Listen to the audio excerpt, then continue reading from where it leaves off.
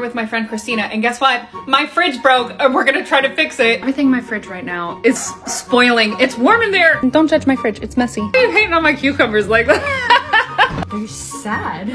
You know what? It was lemon juice. They're not even straight.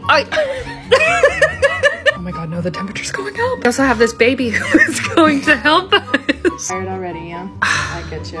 Mood. I already gave up. I would try to unplug it, but there's literally, my hand can't even fit in there. I don't even know how we got it plugged in the first place. Oh, I'm stressing right now. Maybe we could just pull it out.